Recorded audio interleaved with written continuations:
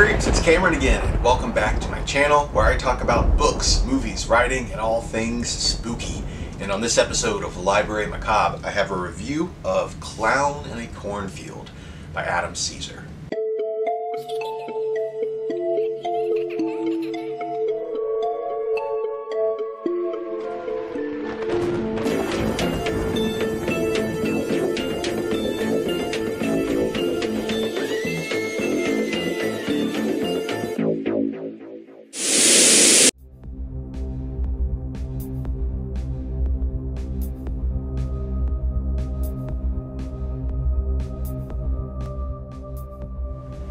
As corny as it sounds, being an Ohioan means I know a lot about cornfields.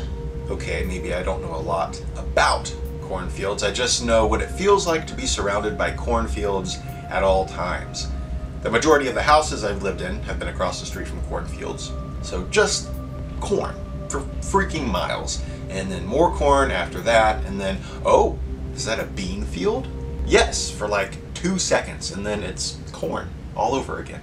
I'm not the least bit annoyed by this though. I actually love cornfields. To me, they are a comfort. They remind me of corn mazes and scarecrows and a nighttime breeze rustling the stalks, sounding like children hiding inside, whispering their dark secrets. What I'm trying to say is that cornfields exhibit an unmistakable atmosphere, which make them the perfect setting for horror stories. Cue Adam Cesare's slasher extravaganza, Clown in a Cornfield. This novel is one of many by horror connoisseur Adam Cesare, but it is the first of his novels to be published by a big publishing house. Way to give us horror fans what we want, Harper Teen. I salute you. Clown in a Cornfield is also Mr. Cesare's first YA book, but don't let that deter you if you don't like YA. If you think about it, all slashers could be considered YA because they have primarily a full cast of teenage characters.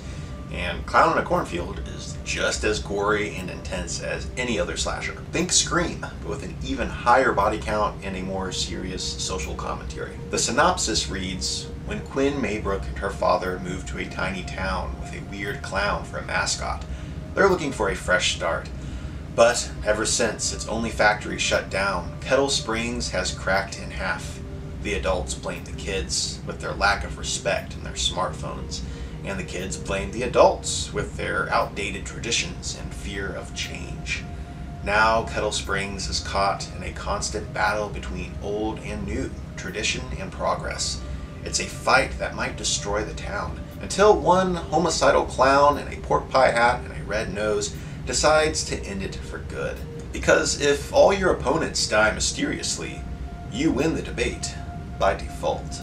There is a lot of hype surrounding this book, and I can definitely see why. Just hearing news that Adam Cesare was going to be published by Harper was big news to me, but upon seeing the cover and realizing that we were getting a teen slasher with a clown as the killer, I was all in. And for the most part, I was very satisfied. This book hits the ground running right away with a fun cast of characters. We've got a Midwestern town with budding conflict, which is always entertaining.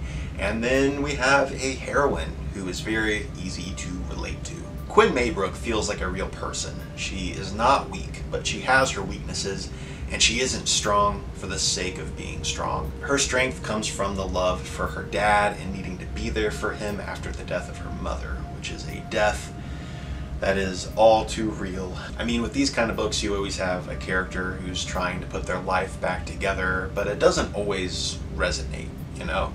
But for this, upon hearing like what happened to her mother, I was like, wow, that's heavy and really rough. So yeah, you understand why she's kind of having a hard time, why her dad's having a hard time. Even though the action doesn't really begin until about halfway through the book, the story never suffers from a slow pace. Cesare introduces the town and its inhabitants in a fast-moving fashion, all the way up until the party.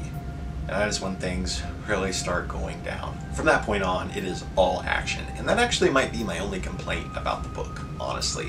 One of my favorite things about slasher films is a character being silently stalked by a masked killer. I love that. This book has a couple of really short scenes like that, but not too much. I wish it had a little bit more like that. That's a small complaint from a nerdy horror fan though. So I think the majority of readers are going to prefer what Adam brings to the table. At the end of the day, Clown in a Cornfield by Adam Cesare is a fun, bloody ride and a giant middle finger to hatred and the people who embody it. If you enjoy slashers, then this is an absolute must read. I'm going to give it 4.5 out of 5 stars.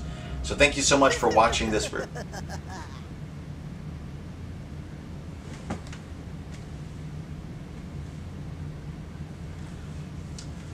Thank you so much for watching this review. I hope you enjoyed it. Don't forget to comment, like, and subscribe, and I will see you next time. Later. What the heck was that? Hello?